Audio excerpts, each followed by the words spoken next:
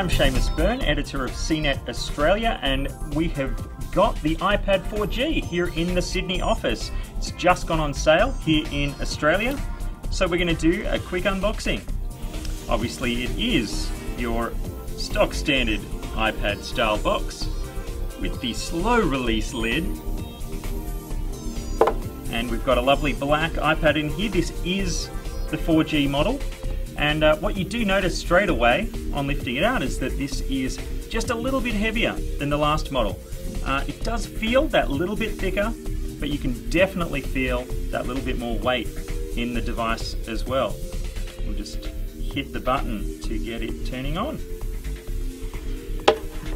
What else is in the box? We've got the standard little Apple bits and pieces with their little package. We've got the cable, we've got our power adapter, an Australian adapter, of course, and inside here, something that isn't the same as last time is that the little paperclip is more like a paperclip than ever.